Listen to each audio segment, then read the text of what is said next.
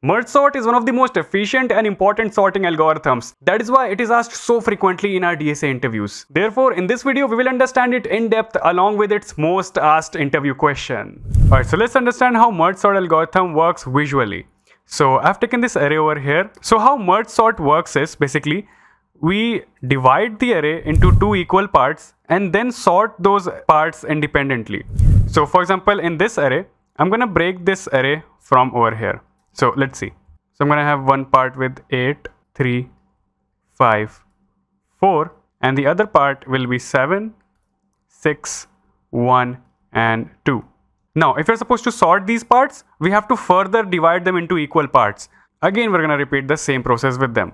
So see, now what's going to happen is we have all of these parts over here and we're reaching to this part over here recursively, which I will explain you when I'll go on to explain the code. So we have all of these independent elements over here. Now what we're going to do, we're going to compare them with each other and try to merge them into a one single array again. So now if we see 8 and 3, which one is bigger and which one is the smaller? So obviously 8 is the bigger one and 3 is the smaller one. So we're going to put 3 first and then 8 over here. Same with 5 and 4. So 5 is bigger, 4 is smaller. So we're going to sort them just like that. 6 and 7 and 1 and 2. These are already sorted, I guess. So I'm going to write them just like that. Now, since these parts have been sorted independently, now we're supposed to sort this and this part as well. So if you notice the algorithm over here, this function merge takes a left element and a right element. And inside of it, it compares while left has length and while right has length. That is, both of them are not empty. Then only we're going to run this loop. And when we go inside of it, so let's say for example, if we take an example of 8 and 3. So if we compare both of these, okay, first of all, we compare 3 and 4 over here. Which one is bigger? 4 is obviously bigger. So 3 is going to come first. So inside of this array, I'm going to put 3, then 4 over here, right? Now let's compare the other two elements, 8 and 5. Which one is bigger? 8 is bigger. So 5 is going to come first. So comma 5, comma 8, just like that. Now for these two as well, we're going to see. First of all, we're going to compare 6 and 1 over here. So obviously 1 is smaller. So we're going to put 1 first over here, right? And now this element is removed from this array. Since if we notice over here, we're taking a sorted array which is empty. So whenever we add something to it, let's say for example, this is left array and this is right array.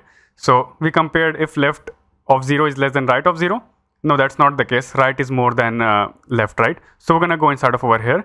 And what's happening is we're doing right dot shift. So essentially what right dot shift does is it will take the element from the start of the array and then remove the element from there.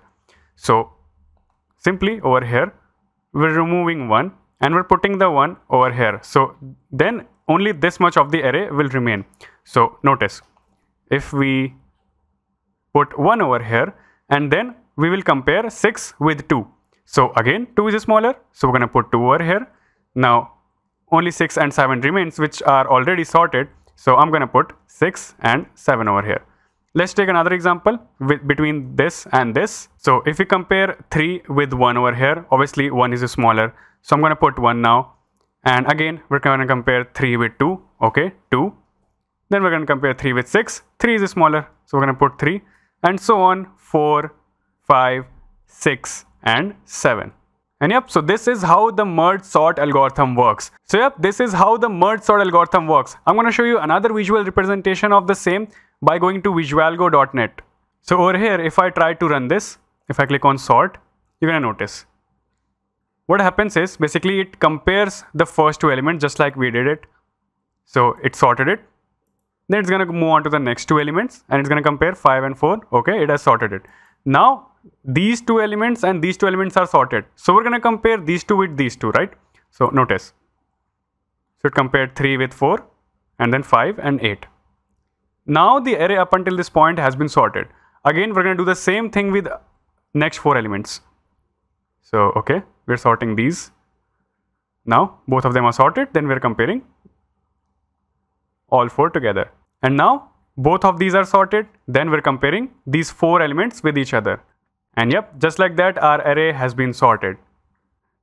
Now let's go on and see the code for merge sort algorithm. Also, before moving forward, I would like to mention my DSA sheet which I announced in my last video of search algorithms, and I've received so many messages from you all telling me how many times you have encountered these questions in your DSA interviews. Therefore, I would highly recommend you all to download this DSA sheet from the link in the description down below so that you can avoid hundreds of useless questions on lead code and do only the ones that actually matter so that you can prepare for your DSA interviews efficiently. Alright, so let's see the code for merge sort. So I'm going to create a function over here called merge sort.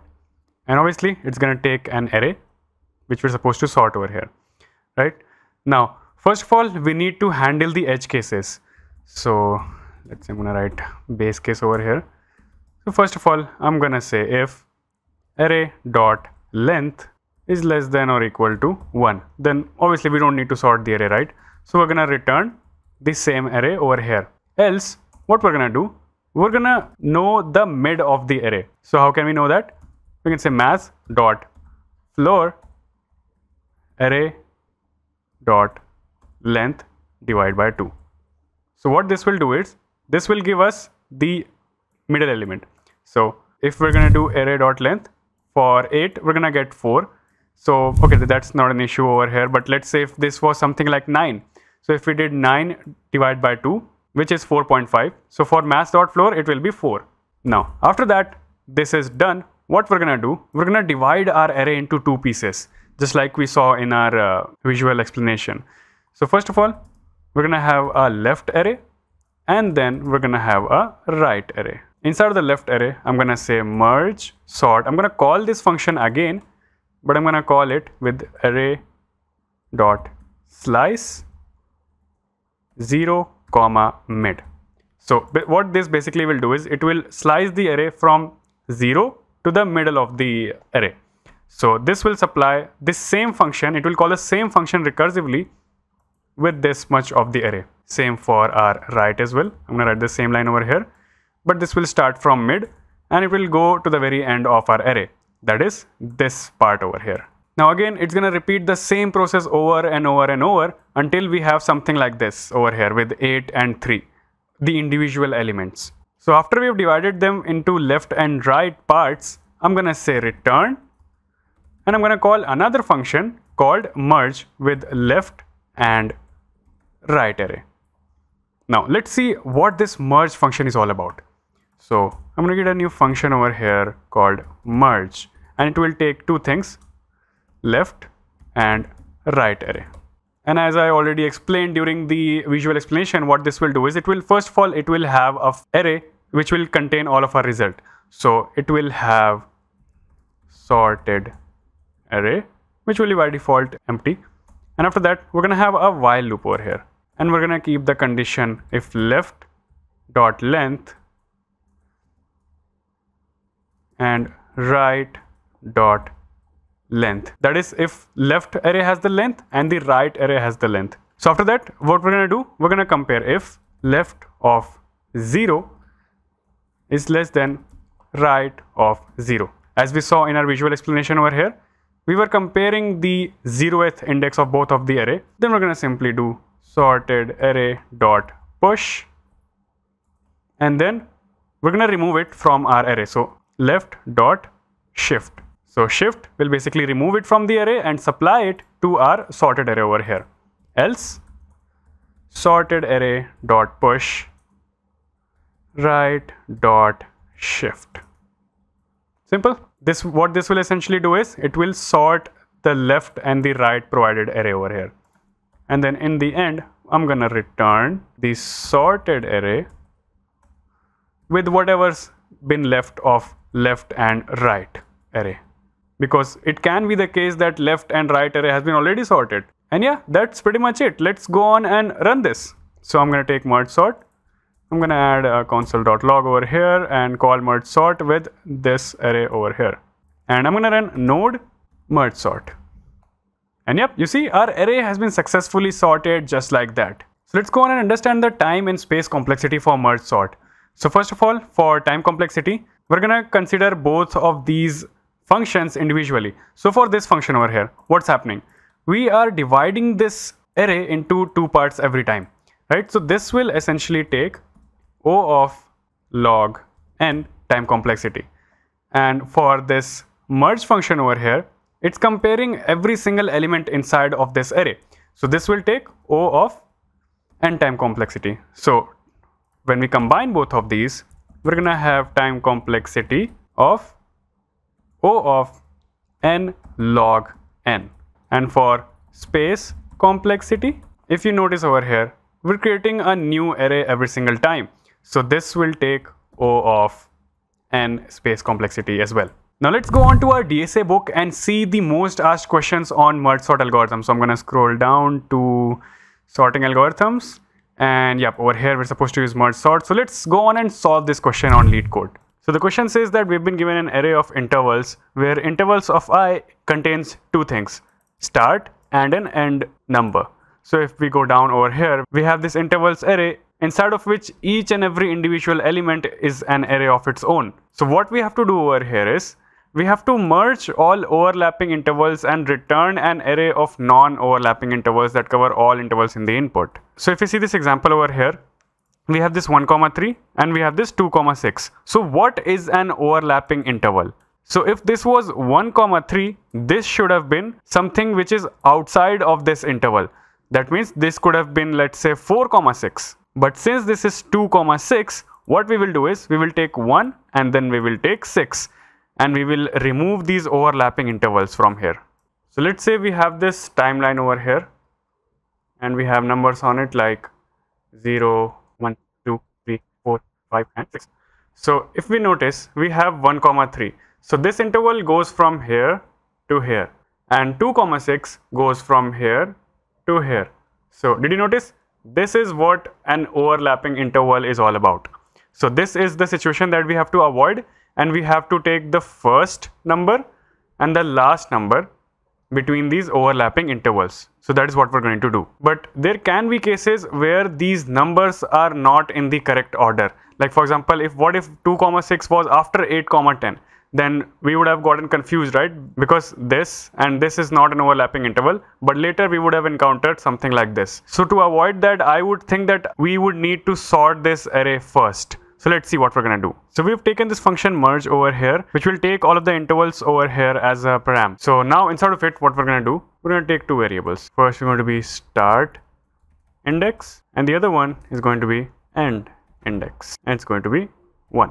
Now, as I mentioned, that we would need to sort it before moving forward. So there are two ways to do it. Either we can use the inbuilt JavaScript sort function, or we can use merge sort over here. So let's go on and first of all use the inbuilt sort function. So simply what I'm going to do intervals dot sort, and if you remember from our previous video, how do we use this function? So we take a comma b and then we sort accordingly. So we are supposed to sort them with respect to the first number in this index, right? So I'm going to say a of 0 minus b of 0. Now what this will essentially do is it will sort it in the ascending order. It's going to be a start index that we took over here. Now after that, what we're going to do, we're going to start merging the overlapping intervals. So I'm going to take a variable over here called merge intervals, which will contain our final output. So it's like that.